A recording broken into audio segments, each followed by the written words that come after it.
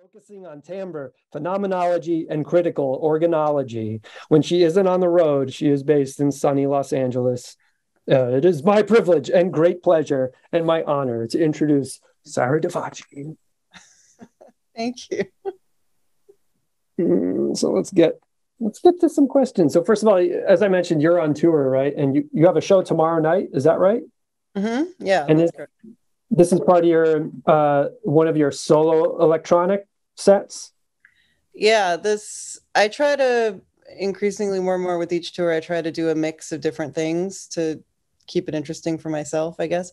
Okay. But I also do a bunch of different types of things. So yeah, the one in Barcelona, which is where I am, is just a solo electronic set.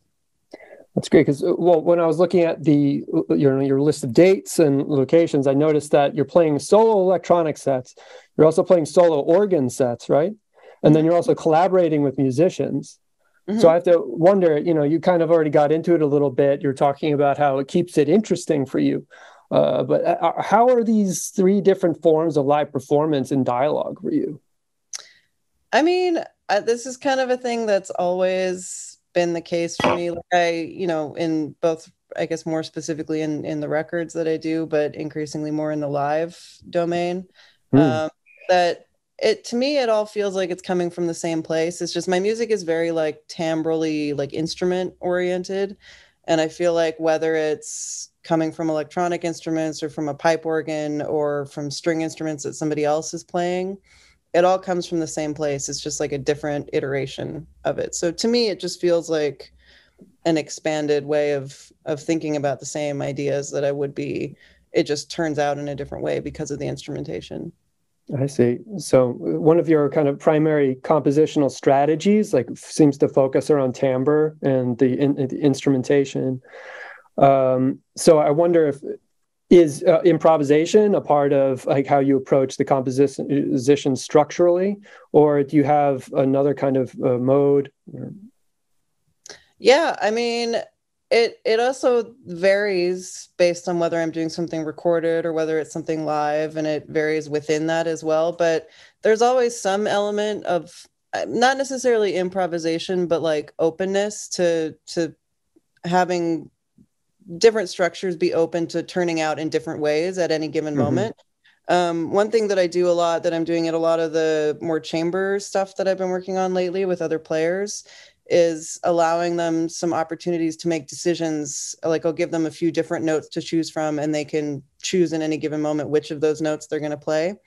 So it makes the performances different, and it gives it this element of the players having to actually listen to what's going on and kind of respond to it in the moment, and not just, have it be this dialed in thing where like, okay, you're playing this note, then you're playing this note, and giving them some options about how things happen and when they happen so that the piece can kind of happen in this acoustic way. That's been kind of interesting to me. So yeah, I think that's like an element.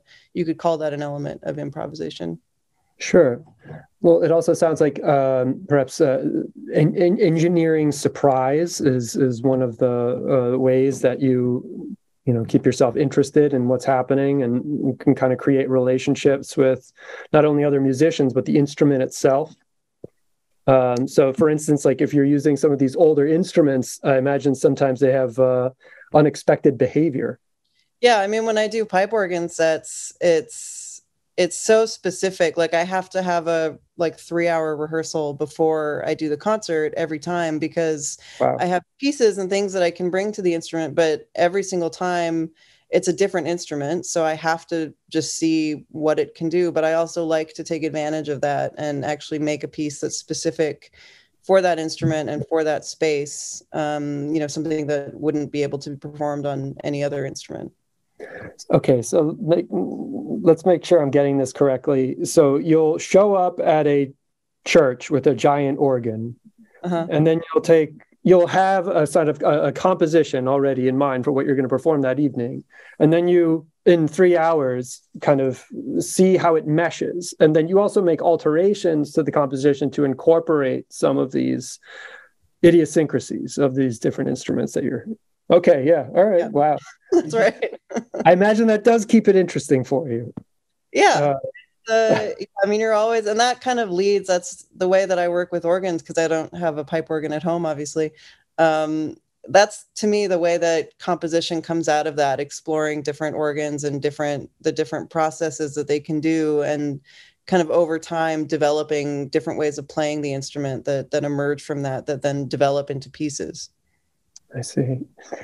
Well, so I know that you spent about 10 years working at the Center of Music, and this is where you encountered a lot of these different instruments, these kind of older organs. And can you articulate like what it is about what the organ does that attracts your ear as opposed to other instruments? Why is organology going to be in your dissertation? Well, I'll clarify. Organology is a general term for the study of musical instruments. Oh, okay. Thank you. Not specific. I mean, it includes organs, obviously, but it's the study of musical instruments. But yeah, I mean, organs, I think other people have said this when they talk about organs, but it's something I also think, that the organ's basically an acoustic synthesizer. It works in pretty much the same way as a synthesizer, and you build sound and create sound in the same way. It's a very timbral instrument. That's a part of the playing of it, as opposed to like a piano, where a piano pretty much is going to sound like a piano unless you're doing like really out there stuff with it. The organ and the synthesizer come kind of without a bass sound, that you sort of come to the instrument creating that sound. And I think also just the fact that the organ and the synthesizer can both sustain sound in a way that other instruments can't as easily.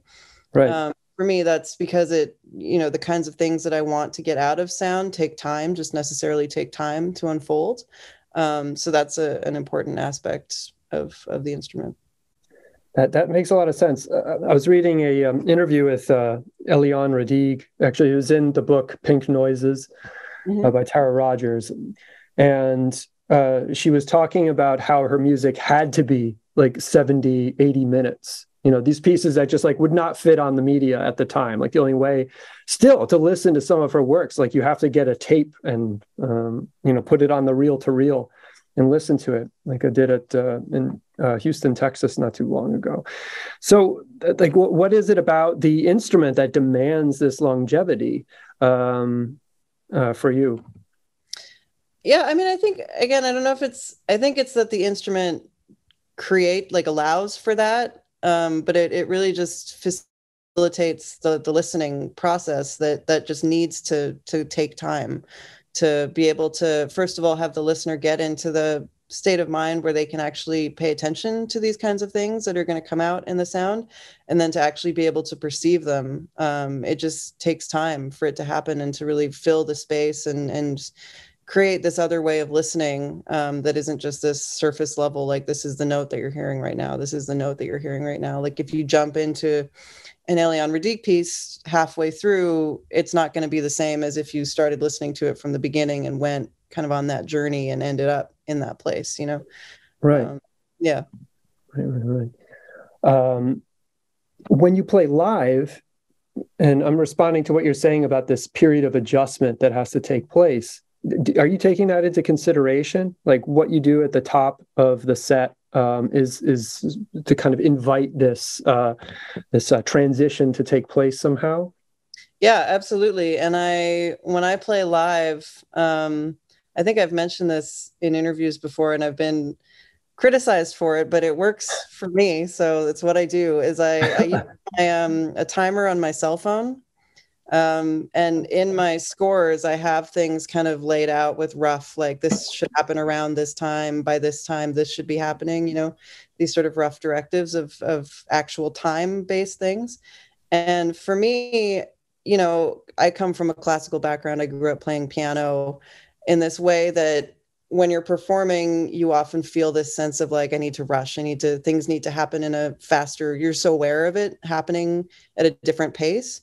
And so when I have an actual clock telling me how long something's been happening, I feel like I can let go of that and just know that, like, when I did this in my studio, 2 minutes was the length that made sense for it to happen. So I know that I'm just going to let it happen for 2 minutes. And it's the same with the audience, that like, whether they like it or not, whether they're uncomfortable, it's going to happen for that period of time, and they're just going to have to deal with it. And that, I think that helps, because people are just uncomfortable listening to things, you know, with nothing else happening. So to me, I kind of like to almost exaggerate it a little bit in a live situation, because I can, to just let it go on a little bit longer than people feel like they want it to, so that it forces them to kind of let go of that. Things need to change. Something else needs to happen. I'm uncomfortable, you know? Okay, I'm going to skip ahead a little bit into my questions, because I think you're bringing up an issue that is, I think, really vital, not just for understanding your work, but for a lot of the work that we're going to see in the documentary. So I'll skip to talking about Pauline Oliveros a little bit, who's featured in the film, because I kind of see a little bit of a kinship here, where with Pauline in the film, she talks about how her work developed somewhat in response to the Vietnam War, in particular her compositional strategy or life philosophy, really, of deep listening. And as a result, it does contain this socio-political dimension to it. Like Pauline talks about, as we'll see, that there is this like political aspect to taking the time and clearing the space in order to take in the auditory aspects of the environment. And I wonder if do you also consider that your work has this political aspect to it, or could you could see how maybe it could be read this way? Yeah, I definitely, I mean, there isn't anything specific, I wouldn't say, to me, that I'm putting into the work. That's not to say that there are things that people can't get out of it. I think that's just the way that it works, and it should work that way. But yeah, there's definitely, I would say, more of like I don't know, societal is not exactly the right word. And like spiritual is also not the right word, but like maybe something in between that. I don't know, of like this feeling that, you know, there's something that happens to you when you're able to listen, and there's something that is good when you're able to slow down and just go into this different way of thinking. And it's, I don't know, it's hard to, some of these words like meditation and things like that have a lot of loaded terms, and they're things that I don't feel comfortable co-opting necessarily to talk about my music. But I think it's kind of the same. It has a function that serves in the same way that I'm aware of when I'm working on the music, that does it for me, and that's why I make the music that I do. But it also is something that I try to impart for the listener as much as that's possible. Yeah, it's very interesting. And in Houston, there's this series called the Nameless Sound series, and they feature new music, a lot of free improvisation meets kind of experimental stuff, a lot of instrumental things. Your work would fit right in. And for some of the people, after many weeks of seeing these free concerts on Monday, there was this one person that was sitting in the audience, and they said, this is my church. And, there wasn't anything being proselytized or put forward or anything really being advocated other than sitting and being patient and waiting for change to come slowly. Not all the music was like this, but that was often the case. It was also like it demanded something of you, which kind of brings us to another topic. Another artist featured in this movie is Marianne Amache, and it's actually one of my favorite sections of the film. In particular, she talks about how one of her intentions is to deliberately leave space for the listener to contribute. And I wonder if this notion of the necessity of the hearer's participation, does this also resonate with you and your work? What does your music ask for something from the listener, and what might it be? Yeah, I mean, I've thought about this. Oh no! As well. You got a glitch. I'm sorry about that. And part of me wonders, like, I guess I have a hard time imagining how the listener wouldn't be like, how that wouldn't be the case all the time, like how the listener just wouldn't, because to me, the way that I imagine the whole process of like music happening is like there's, you know, somebody on the creating side or whatever that's putting it into the world for other people to experience, but then the end part of that is the experience of it. And whether it's the person making the music, playing the music, who's having that experience, or it's the person listening to the music having that experience, is kind of irrelevant. It's just the other half of what music is. So it's hard for me. I guess the short answer is yes, I do think of the listener as completing the experience, but I guess in like a philosophical way, it's hard for me to imagine a case in which that isn't happening, you know, in which there's nothing for somebody else. And I think that's the way it should be. I think that, you know, there's always things that I think about in my music that I'm putting in for me to get out of it.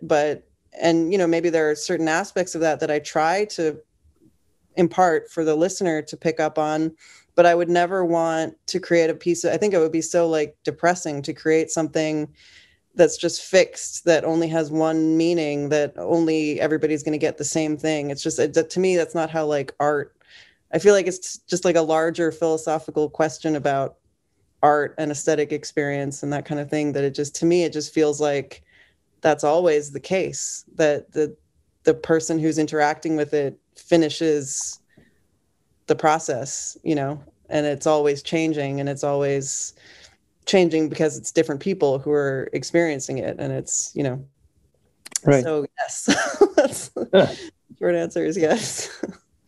I mean, one thing that I really appreciate about the kind of music that you make is that, you know, you really begin to understand the architecture of the space that you're in with through your music. It almost becomes like this echolocation for the environment that you're in, and you can fill that space with your thoughts, or you can also just become more aware of the people that you're sharing the space with, or the different decisions that went into the decorations of this particular weird old church in Brooklyn, or whatever it is. I mean, I really appreciate how I feel like I have a lot of agency when I listen to your music. Like, you aren't necessarily trying to take over my brain. Sometimes you want that. You want someone that will just completely just absolve you of any responsibility for thinking, and just like completely overwhelm you with stimulation and distract you from the present moment. I guess like maybe in a sense, like music that I experience that's a lot more physical does that for me. And I tend, maybe that's just like the connection that I make, is that I tend not to connect with music like that as much, because I like having that dialogue with what's happening around me. I don't like not feeling like I'm a part of it, feeling like it's happening to me. And I feel like music that's really overwhelmingly physical, especially a lot of minimalist music falls into that category. Music that's just like overtly loud to take over the mental function and just make you like physically feel something, you know. Maybe that's a scenario that kind of fits for me, that letting go of agency. I mean, it's interesting to compare like one of your sets to like Sun, for instance, where it's just so incredibly loud and so bass heavy that like you're just shaking violently the whole time involuntarily. It's just, and that's, you know, that has its own sort of catharsis and place.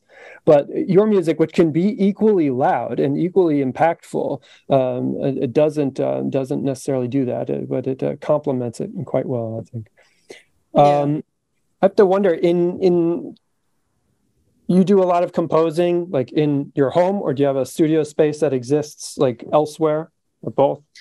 I'm very lucky I feel like Los Angeles is one of the last major cities where you can like have space to do things like that. Sure. So I have a studio in my house, like a separate little room that's my studio. That's really helpful. I've had different iterations of like studio from my bed, studio in a separate building that I have to go to, and none of those feel right. So it's nice to actually have like a room that's the studio where I can go into, and it's set up in a specific way that just works well for my personality. And if you're comfortable sharing, like, how do you kind of engineer your studio space to be conducive towards creativity and exploration and all the things you need in order to make the music happen? I mean, really, just for me, like everything's just set up and ready to be used. It's not, when I first moved to LA, most things were like sitting not in a usable situation, and it took like a while to get everything set up. But now it's the kind of situation where, this instrument's sitting here, and if I want to use this, it's very easy to just hit record and set it up so I can do something with that, or turn this on and try this or whatever. So and there's, acoustic instruments just kind of sitting around nearby. So everything's just kind of accessible, which works well for me. Is recording and then listening back to, say, an improvisation session a big part of your process?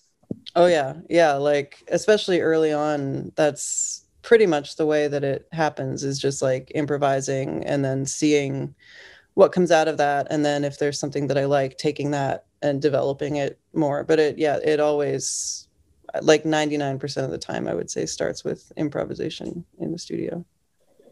Is there a particular instrument, and I'm sure, maybe it's changed over time, but that really invites you to like just play with it, that you find like you have this almost seamless symbiosis with?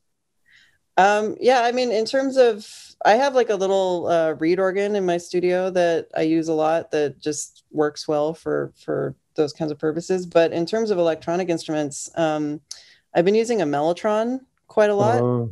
And to me, the mellotron is just like endlessly, I don't know, there's so much. Every time I use it, there's just something that I hear in it that's new, or something, just like a new way of hearing it that's really interesting to me. And there's something about the idiom of the notes and the way that it happens and the fidelity of the sound and, just like the textural qualities of it, that every time I turn it on, it's just, I could just sit there for like hours and just get lost. That's incredible. I just want to share with the audience a mellotron. Correct me if I'm wrong here, Sarah. This is a very prototypical kind of synthesizer that actually used recorded sound. So there's actually an array of tapes and tape heads, tape reed heads in this enormous box that also looks like a keyboard. And when you press a key, it actually plays back tape at varying speeds to create these sounds. So you have a real one? Not a real one. No, I have the digital, the one that Mellotron, they licensed Mellotron recordings to the like new Mellotron company. So I have one of those, but it sounds, I mean, it's the original recordings and it sounds really nice, and the keyboard feels nice. It feels like the closest thing to the real thing. Yeah, and it actually works, which like the Mellotrons that I hear are notoriously, infamous for breaking down on the regular. Like you buy the Mellotron and you also buy a person to fix it for you, and they just live in your studio. Those sound a lot weird. Like, yeah. What do you listen to outside of the realm of art music?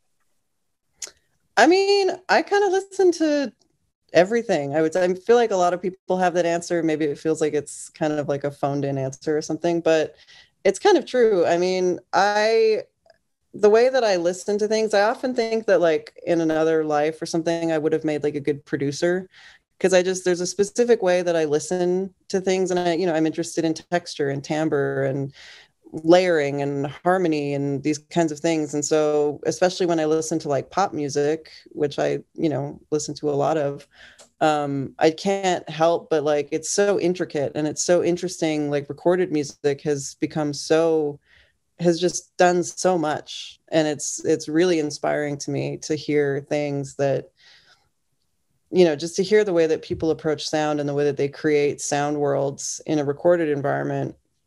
It doesn't really matter what type of music it is. It's really interesting to me. And I guess maybe it's hard for me to like separate, like if I actually sat down and thought about like what type of music I just enjoy listening to, I guess that's a much narrower field, but very easy when I listen to something and I can't help but be like, wow, how did they do that? Like, what's going on there? That's interesting. So yeah, there isn't really anything that I don't find some appreciation or like joy in listening to, I would say. That's excellent. I mean, so much of modern production today seems to be concerned with timbre. So it makes sense that, it's about creating this sound that is simultaneously familiar. I'm just talking about pop music, both familiar, but also there's something new to it. And it seems like there's millions of dollars of research and development that goes into finding like a snare drum that's really going to evoke a certain drum machine, but it is also going to sound like have a little extra crispiness that has never been heard before. Yeah, I just think it's like so interesting. Like most people don't hear, like they're not aware of what they're hearing, or they're not aware of like how much thought and how much detail goes into the average recording. You hear it, but you're like aware that it sounds a specific way, but like to really think of it in like this black box manner that like everything, it's like a movie, you look at a movie and like literally everything's fake. Like things that you wouldn't even imagine to be fake are fake. They're not real. I know this from living in LA. I'm aware that everything's fake. And it's interesting to me when that happens in music too, that like just this idea of like artificially creating environments in a recorded world specifically, I guess I would say. It's just like pretty fascinating. I think it's an interesting way to think about interacting with sound. And I think that also gives us a really good segue to the documentary tonight, because, we'll see artists like Delia Derbyshire creating the Doctor Who theme, and the amount of work that goes into it. I mean, the amount of sound design and the kind of the innovative practice that she had to develop pretty much from scratch in order to arrive at these different sounds. I think we very much see how much the practice of these various artists like really informed, and can be felt today in the way that music is made, whether it's very, very commercial or even more experimental and perhaps a little bit more challenging. Is there anything else you're drawing inspiration from that's not in the music sector these days?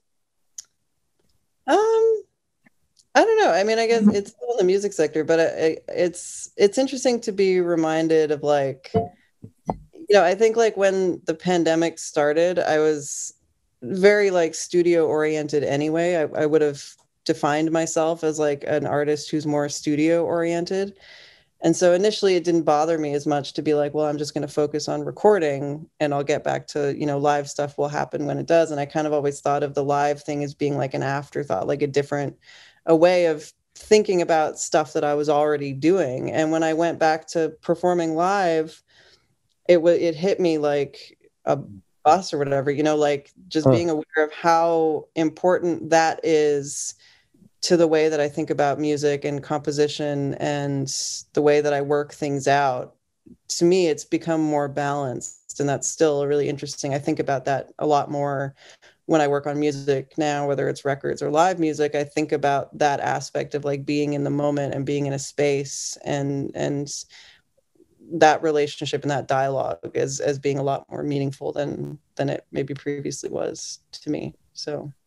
Right. So there's a feedback you get from the experience of performing live that really informs the compositional choices you make. Yeah, I think just also like having time and not having to, like when I'm working on a record, it's so like, well, this has to happen in this amount of time because it has to fit on a vinyl record. And that's just the way it's going to work. And it's just so liberating to just be like, you know what, this needs an hour. And that's that. And maybe nobody will ever hear it outside of this concert because it's too long, but that's fine, Yeah, it's nice to be able to just change your mind and not have to worry about time restrictions in any way. That's so great. Well, is there anything else you'd like to share before we move over to the film, Sarah? Thank you again so much for joining us. Yeah, no, I mean, it's a great film. Yeah, it's pretty good, right? Oh, great. Well, we're all looking forward to it. And thank you again so much for being here. Let's have a round of applause for Sarah Davachi, everybody. All right. Well, wishing you the best of luck with your show tomorrow night and the rest of the tour.